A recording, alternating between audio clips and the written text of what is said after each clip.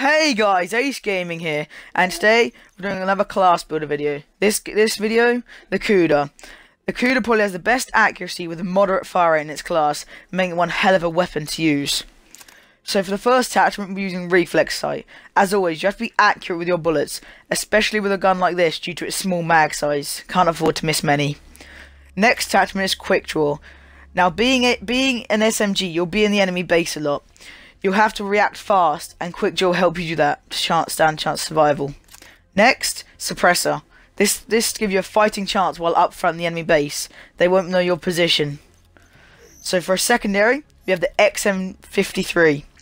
This will help you destroy them UAVs to stop them from giving away your position, as you will not be using Ghost.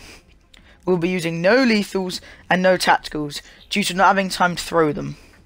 Perk 1 will be Sixth Sense, allowing us to have tactical advantage over their enemies. You'll know their position, but they won't know yours. Perk 2 is going to be Fast Hands.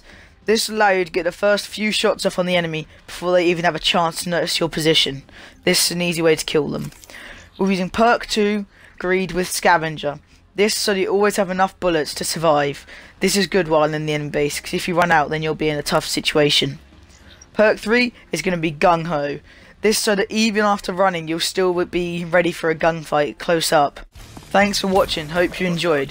Don't forget to like and subscribe and comment what gun you'd like me to do next.